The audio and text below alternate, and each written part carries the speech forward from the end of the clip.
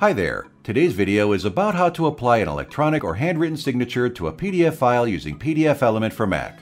To sign a PDF, first open the file by dragging it into the PDFelement interface and dropping it there. Next, click the markup icon to reveal the Annotations toolbar. The last icon on the right is for electronic and handwritten signatures. Click Create Signature in the pop-up that appears. In the new window, choose between Mousepad and Trackpad. The Trackpad option allows you to create a handwritten signature with your finger.